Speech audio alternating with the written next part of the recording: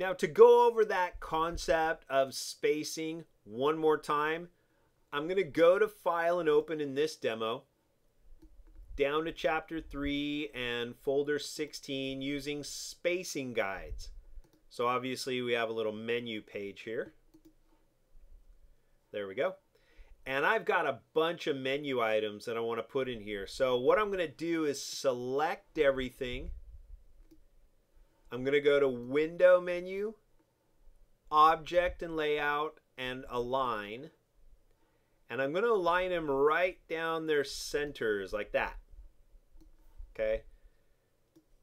Now I got a huge mess because they're not really sitting evenly spaced. So what I can do, if I wanted to do this by hand, I can select all these and get them out of the way. And then start doing these one by one. So I'll put that right about there. Now I've got the green arrows underneath. These are all three are evenly spaced. And I'll just keep doing these. Those are spaced, evenly spaced, evenly spaced.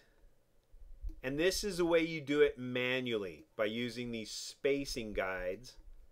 And I just keep looking for those little green arrows down below. So now I've quickly used my spacing guides to line these up. But let's say now that I've done that, I wish this entire line started on the left and spread all the way across to the right. Well, remember, I have smart spacing, so I can go to the bottom left, press and hold. Now I hold my space bar and just move them across. I've evenly distributed the amount of spacing between all of those. Quick way to clean up your layouts. Took no time at all. Command D for a document.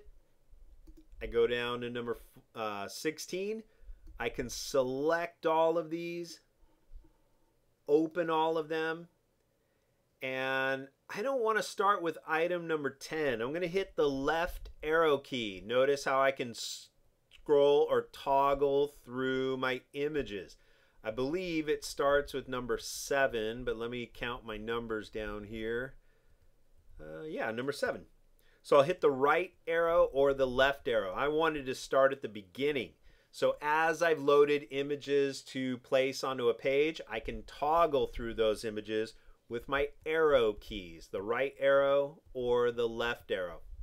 So now I can start in order. 7, 8, 9, 10, 11, 12, 13. I don't know if that's 13A. Let me hit the right arrow. 13A, B, C. Ah, there you go. 13. Okay, now I'll hit the left arrow, come back to 13A, then 13B, then 13C, then 14 and 15. Hit W. Got a nice little string of menu items. If they're getting a little too far pushed apart, select them all.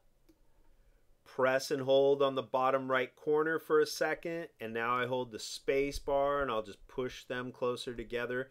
But again, notice how they all kind of flop around here. So after I start to push, I'm going to hold shift and we'll keep them all in a straight line right here. So I like that. Okay, if I press and hold again, hold the space bar, I can push them in even more. But if I hold shift, it's going to kind of toggle that and kind of ruin my movement here. So I might just go out and get as close as I can there. There we go. Okay, select them, press and hold space bar and pull them back apart. And that's using spacing guides for your layouts.